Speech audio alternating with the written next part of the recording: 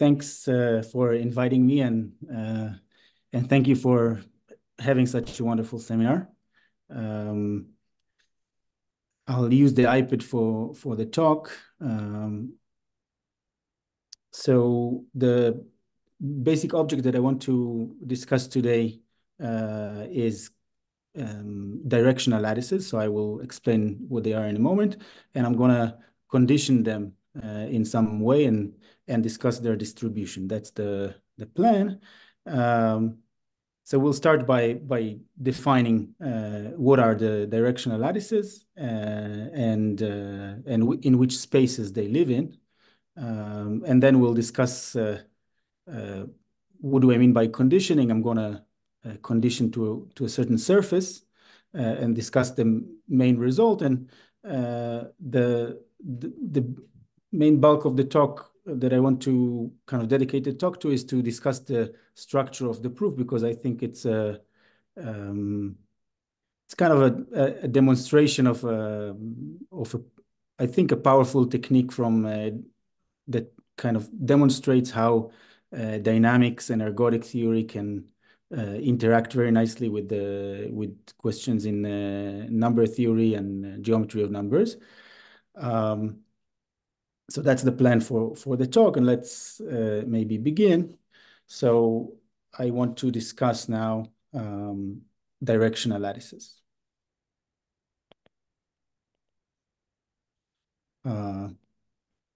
So let's fix a dimension n. N is the dimension. And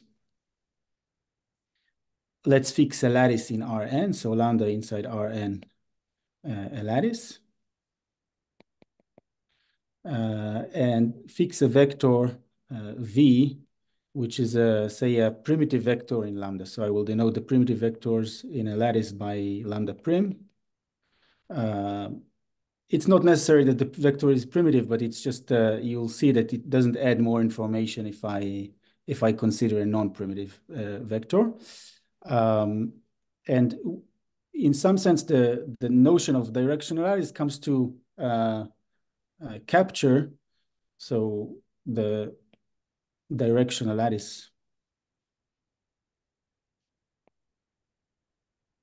let me call it dv lambda. This is going to capture the way that lambda looks like, or in direction v, So what you do is you let pi v perp be, this is an orthogonal projection from Rn to the orthocomplement of v, to the space v perp inside Rn. So the hyperplane orthogonal to v. This is orthogonal projection. And I define the directional lattice of lambda in direction v to be simply the image under this orthogonal projection of the lattice lambda. Okay, so it kills the direction v, and you're left out with a certain lattice. If this is v, you end up with a lattice on the orthocomplement. So this is a lattice of, maybe I would call it, yeah. So it's a lattice of rank n-1 in v perp. And the basic question that we are going to ask, or is how does the directional lattice dv lambda behave when lambda is fixed and v varies in lambda prim, and maybe the conditioning, or maybe v varies in lambda prim under some conditions.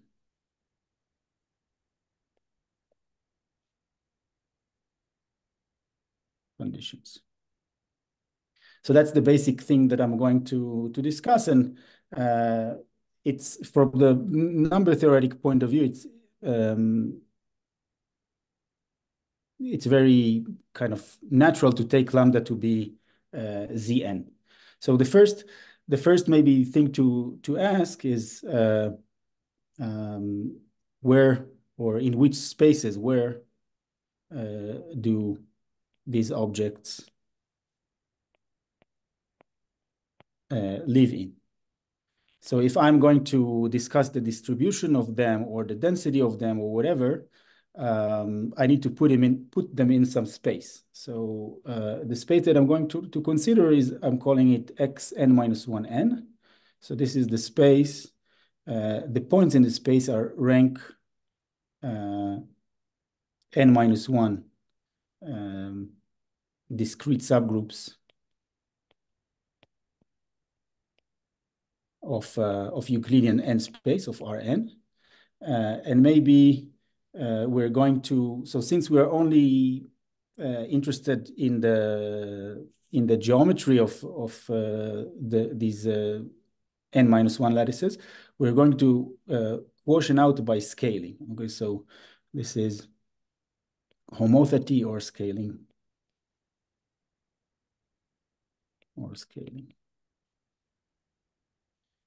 Okay, so that's the space, and if you want to equip it in a natural way with the topology and structure, then maybe you can note that xn minus 1n is acted upon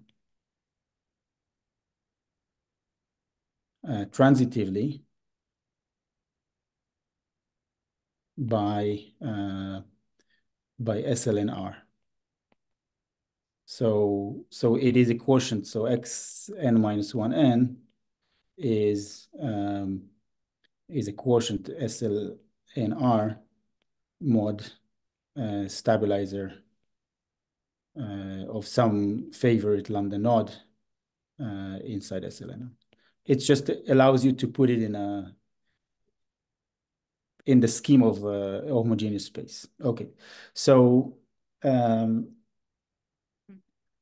that's the space I'm going to consider, but maybe something which is more familiar to many of us, and which allows us to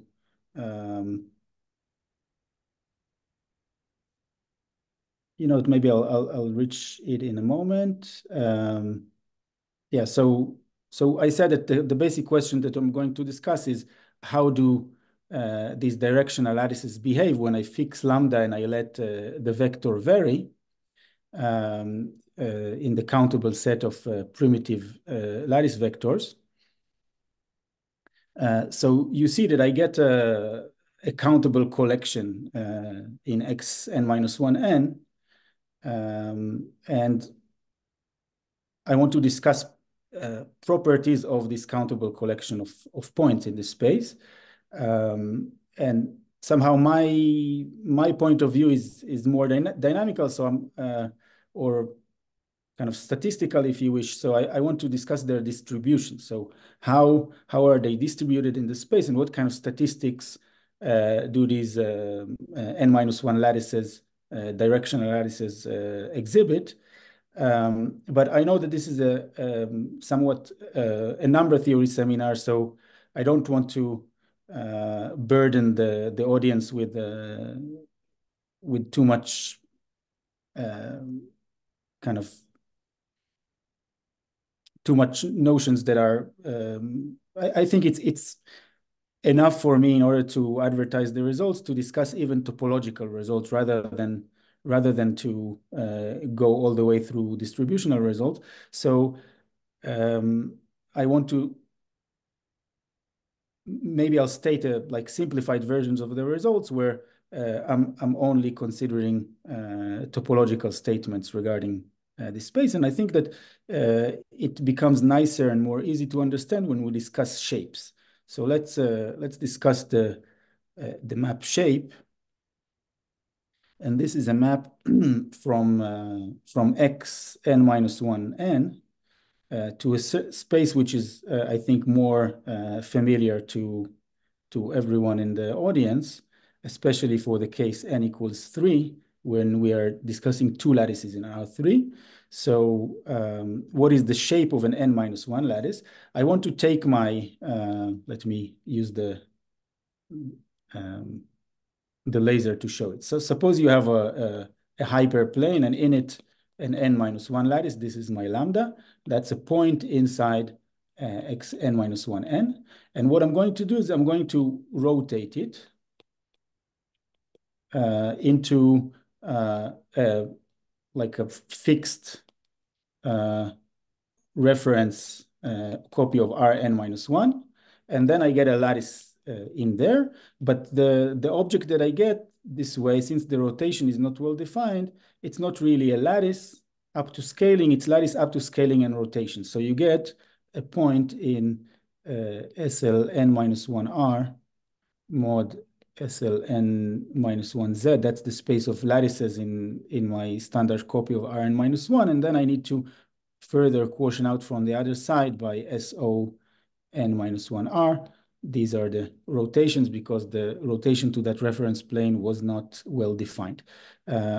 And in the case n equals 2, this is the, n equals 3, namely n minus 1 is equal to 2. This is the usual fundamental domain in the upper half plane. So we actually get the shapes are kind of points in a very familiar space.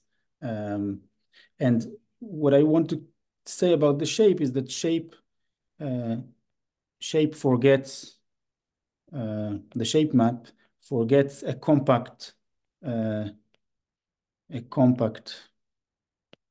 amount of information.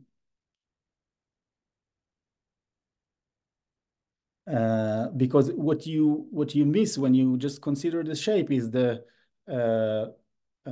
position of the hyperplane. So the hyperplane in which your n minus 1 lattice sits in, that's something that you forget. And you also forget the rotation or the position of your lattice in that plane up to rotation, up to an isometry.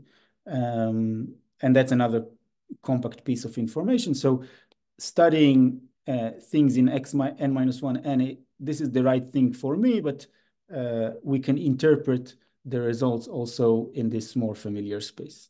In particular, on this space, there is a nice probability measures, like a uniform probability measure coming from the Haar measure of SLN minus 1R, which kind of easily allows you to discuss distributional results. Okay, so let me now discuss the conditioning. So maybe that's maybe the main result that I want to talk about. So let Q. I'm restricting attention to n equals 3. And I'm going to do something very kind of concrete and straightforward. So let Q be an indefinite quadratic form, or maybe I should say rational quadratic form. Rational quadratic form in 3 variables. You can think of x squared plus y squared minus z squared if you want, or as an example. And what I'm going to do is I'm going to look at SQ is going to be the level set. So this is the variety of all vectors in R3 such that Q of V is lil Q. So and I want to consider level sets which contain primitive integral points. So I'll define SQ of Z to be simply the intersection of SQ with the Z3 prim. And this would be the surface on which we condition the directional lattices. And the question that I'm going to study today is what can be said about the collection of directional lattices of the integral lattice. So I'm restricting attention to Z3, and I'm taking V inside the primitive vector Z3 vectors on this quadratic surface.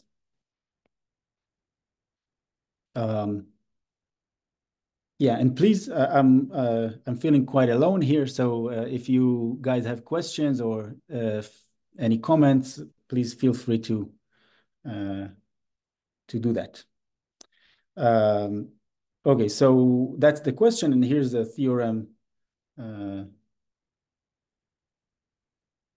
of myself and Uri Shapira.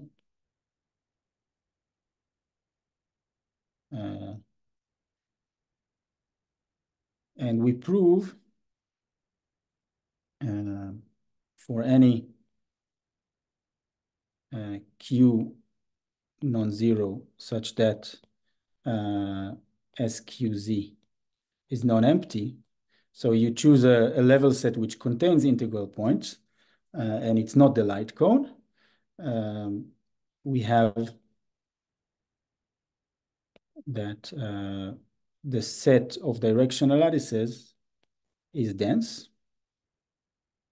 So to claim density, I need to take the shape, because the position of the plane in the Grassmannian, the planes of the directional lattices is obviously not dense, because somehow, yeah, I hope I'll comment on that. But if I want to simplify it, I'll just discuss the shapes, show the shapes of the directional lattices as V runs through SQZ is dense in the space of shapes in SL2R mod SL2Z mod SO2.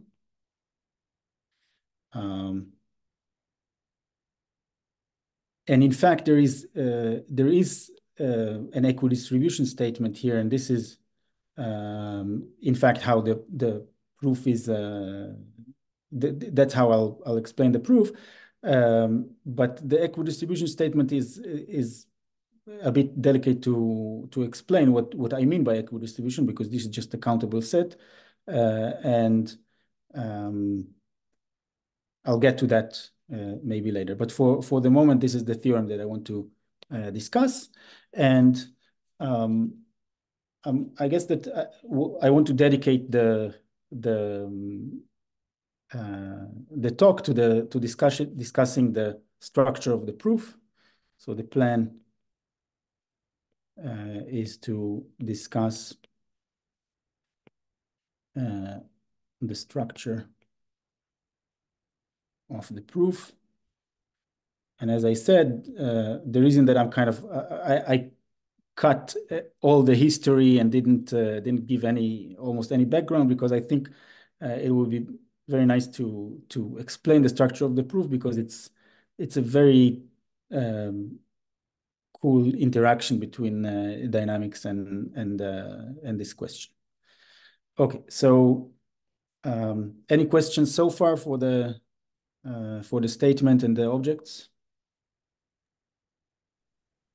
Okay. Since you solicited questions, I'll ask a question. Yeah. just to be speculative, like for what class of varieties with infinitely many integral points do you expect this to hold? Is things like this supposed to be always true and you can prove it for quadrics, or what do you expect? Um, so I would say that just it's a wishful thinking. What I'm saying, it's not an educated thing, but the philosophy that I would like to see here, and it is demonstrated in the analysis that this work shows, is that you'll see density unless you have a good reason not to see.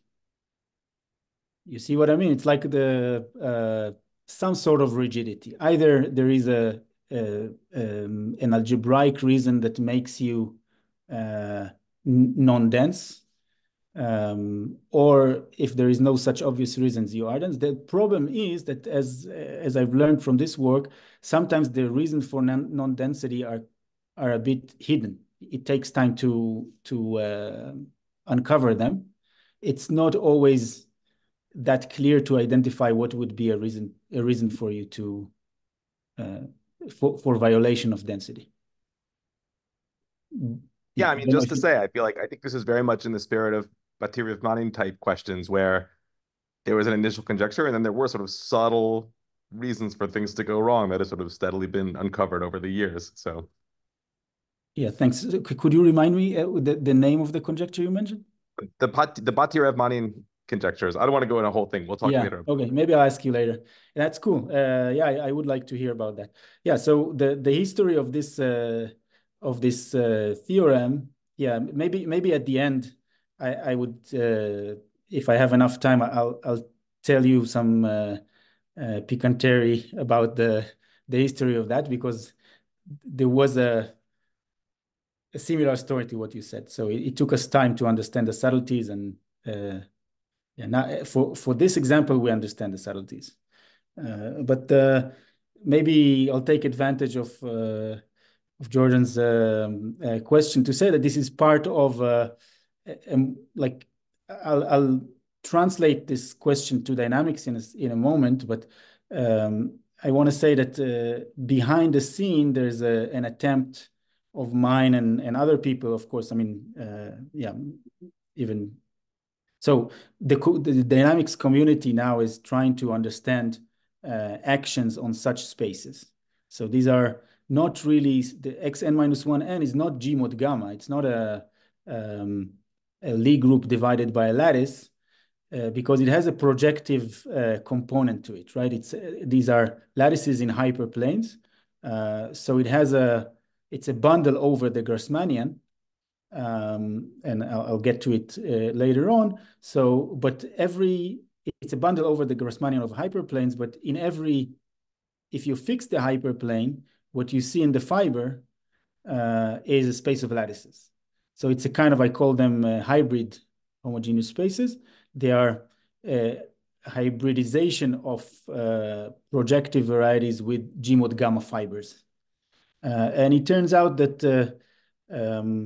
the dynamics on projective spaces is very well understood, but behaves in one way, and the dynamics on G mod gamma is, I would say, very well understood, but behaves differently.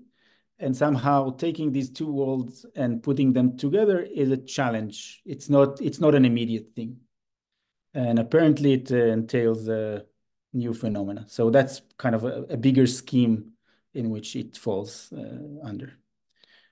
Thanks for the question. So let's discuss the structure of the proof. So I'm gonna use a so first of all, I want to do a reduction to dynamics.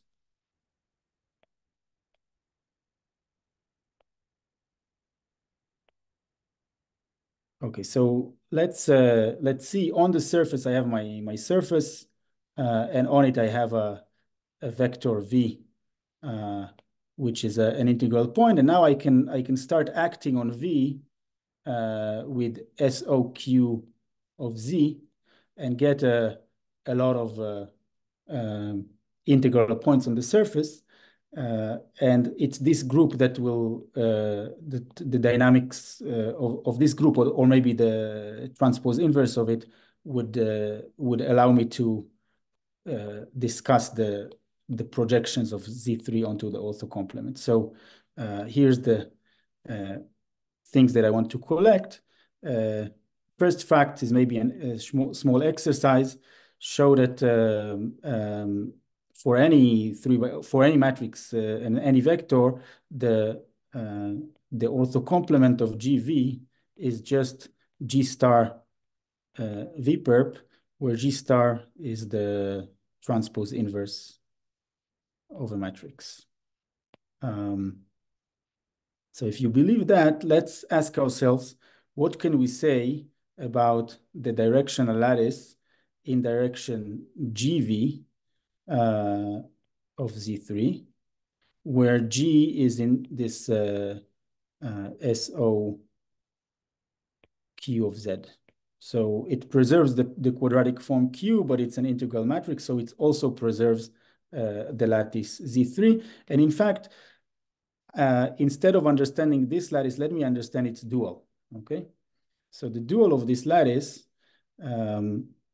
if you think of it, so the directional lattice always lives in the ortho complement of the vector. So it's a bunch of vectors W in GV perp.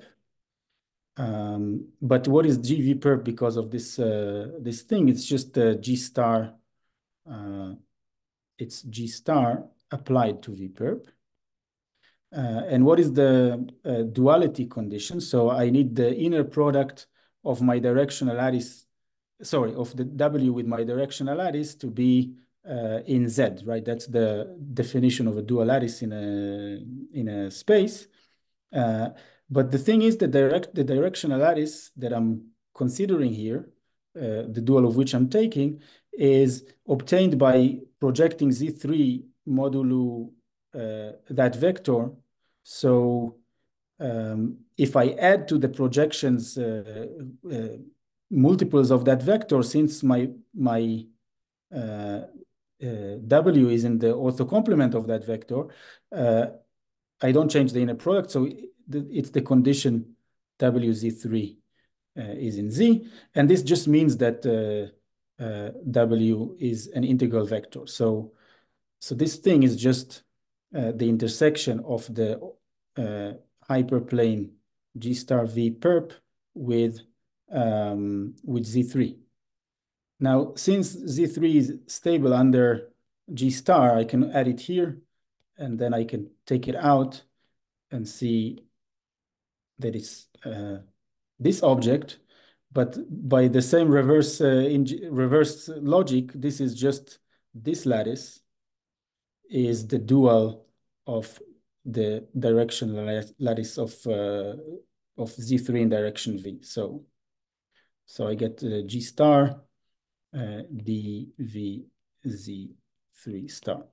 Okay, in total, what I wanted to achieve by this string of equalities is that the dual of the lattices that I'm interested in when I'll go over all this orbit of integral points, these duals are just the orbit of a fixed two lattice under the transpose inverse of this group. Okay, so we are reduced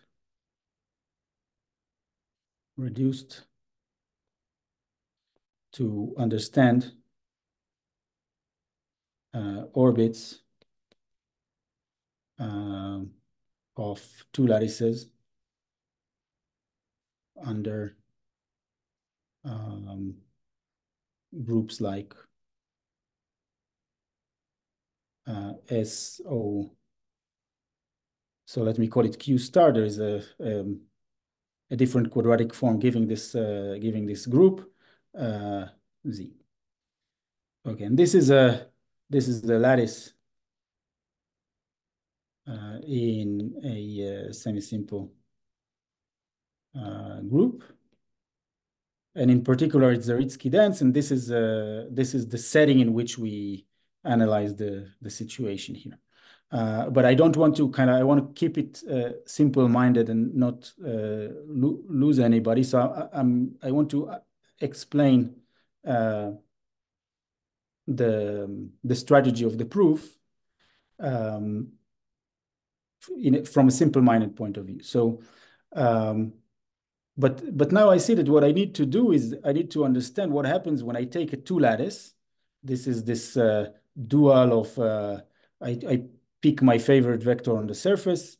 I take the directional lattice and take its dual, and then apply all those integral matrices to this two lattice, and I'm trying to understand what's going on. So the point of view that I'm going to take is a random walk approach.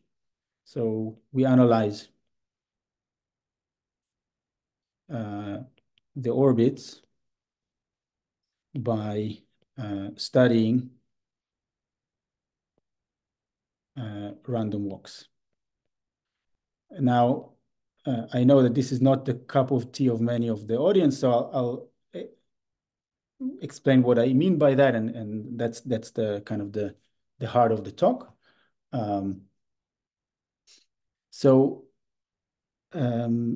what is a random walk? What's the approach here? Take F to be a finite set of, let me call this group H, or maybe I'll call it gamma. So gamma is finitely generated discrete subgroup, and I'm going to take a finite set of generators. Maybe think of 6 generators, so it will correspond to throwing a die. And let's take mu to be the probability measure corresponding to throwing a die, representing picking at random one of the generators. So this is a probability measure, a very non-fancy one. So it's 1 over the size of the set F, sum gamma in F, delta gamma. So this is a notation for a law of how to pick at random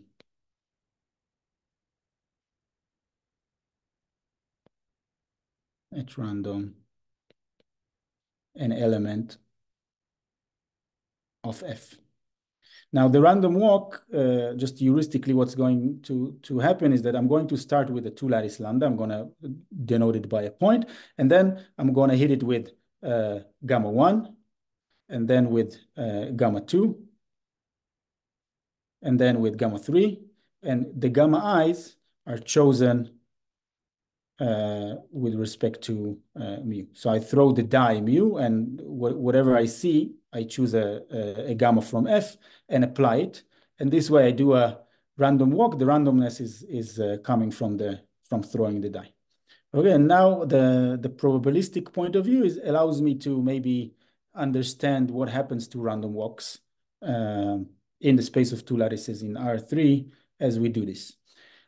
So I want to think, I know that many of the audience are not used to think of probability measures. I want to think of probability measures in two ways. First interpretation of a probability measure is a law of how to pick a point at random. And that's one. So every time I'll describe a mechanism to pick something at random, I'm describing a probability measure.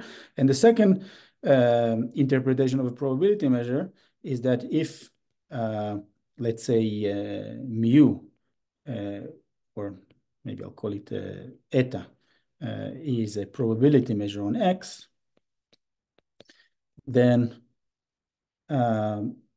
I can view it as a functional on the space of continuous functions with the compact support, because whenever I have a function, I can send it to the integral of the function with respect to the measure, the average, and that's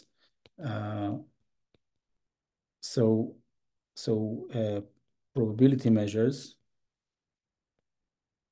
are a part of a nice topological vector space of linear functionals.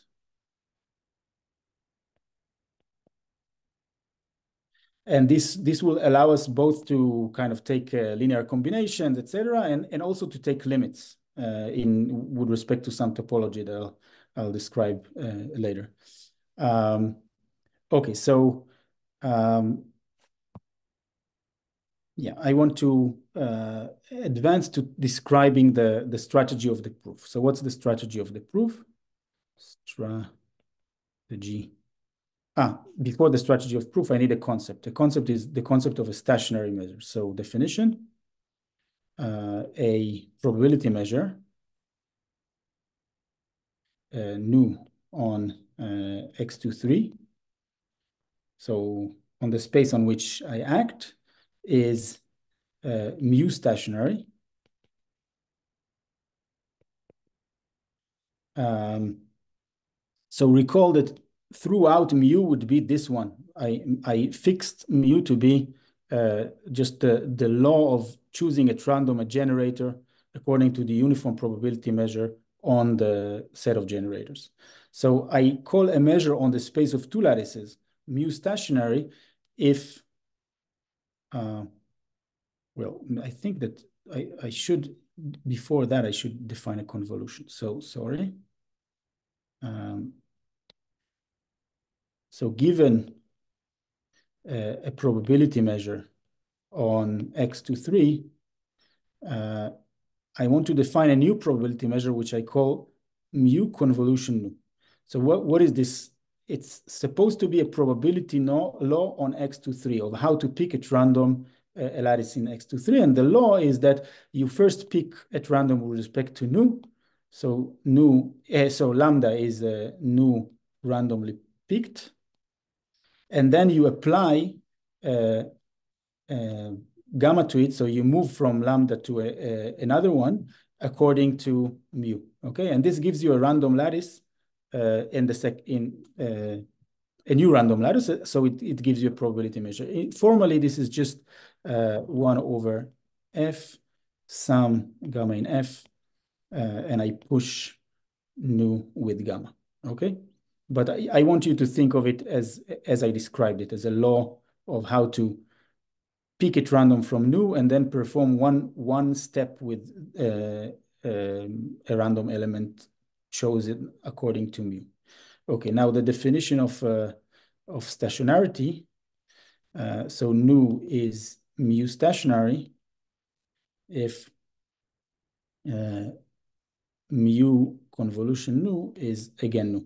So here's an example of a stationary measure. Take this rectangle and take, let's say, one of the gammas, shrink the rectangle to its left side, and the other gamma shrinks it to its other side.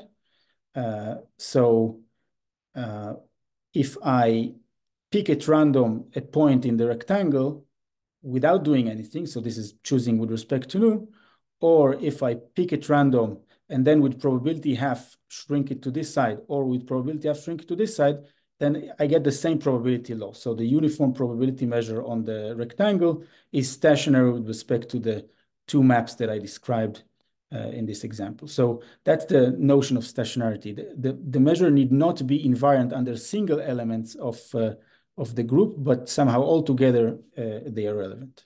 They are invariant. Okay, so that's the notion of stationarity, and the structure of the proof is going as follows.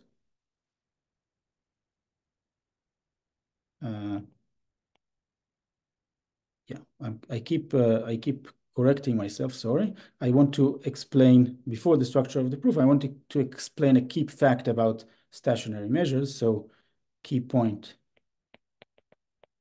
about stationary measures is that if I start with, say, Dirac mass at lattice lambda, whose orbit I want to study, and then I'll take convolution with mu, maybe k times. So this thing is usually denoted mu to the power of k. And then I'm going to, since these are measures and probability measures, and I told you that I can average them, then I'll just take some k runs from 1 up to capital N and take 1 over n. So this is an average of convolutions. And if you think of this,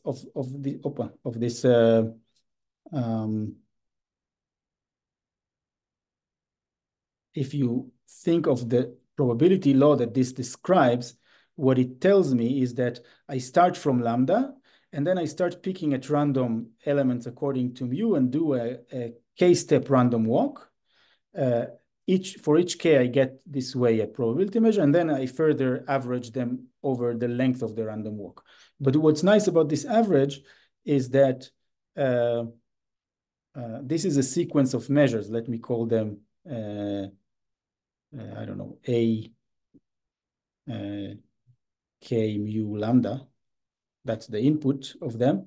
So if you think of those probability measures, A k mu lambda, they are becoming more and more stationary in the sense that what do you know about if I'll take a convolution of this with mu, and I'll subtract this thing,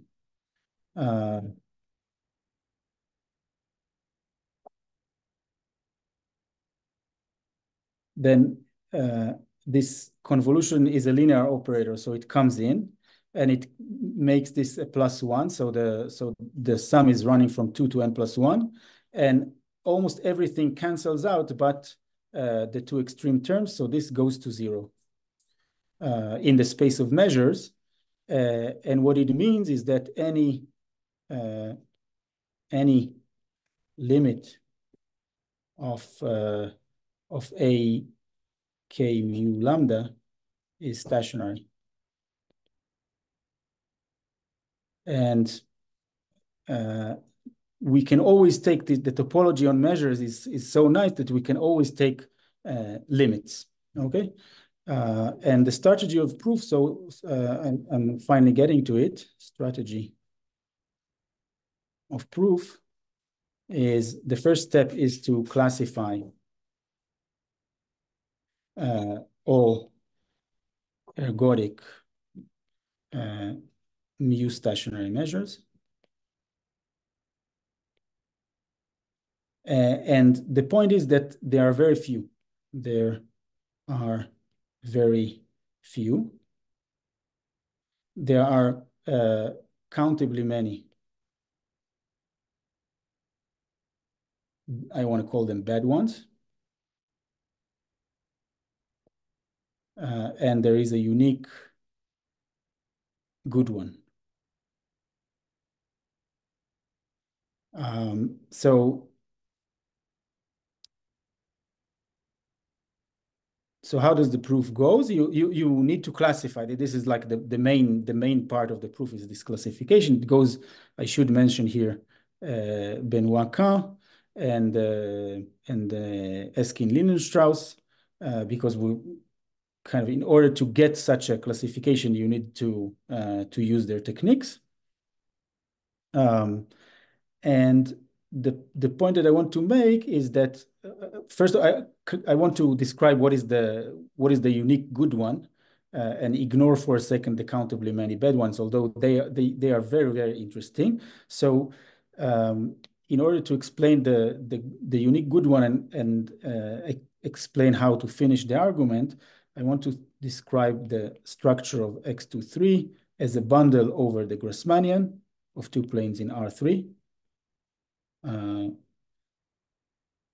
Let me call this projection pi. This map just takes a lattice in a plane and just attaches to it the plane itself. So it forgets the lattice itself. And if you have a stationary probability law on X23, clearly you have a stationary probability measure on the plane because you just forgot some information. It's not the plane also was chosen stationarily if the two lattice was chosen stationarily. So and it turns out that on the space on the Grassmannian there exists a unique mu stationary measure This is a result of Furstenberg, and it has to do with the fact that this SOQ acts irreducibly on R3 and with an extra property which is called proximality.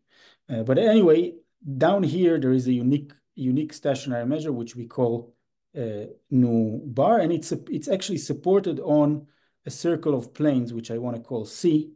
So this is the circle of isotropic planes for the isotropic planes. These are the planes that are tangential to the light cone.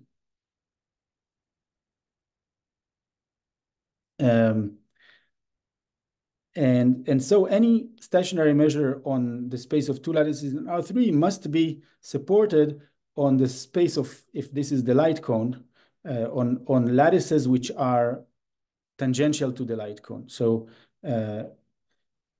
pi minus 1 of C, let me call it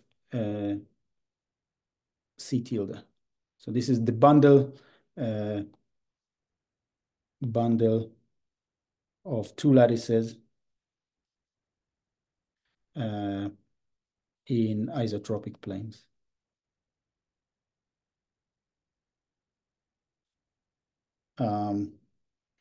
Okay.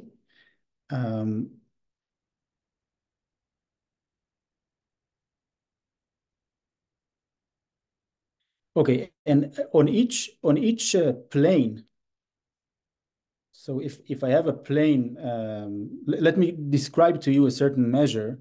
So I'm going to call it mu, is the integral.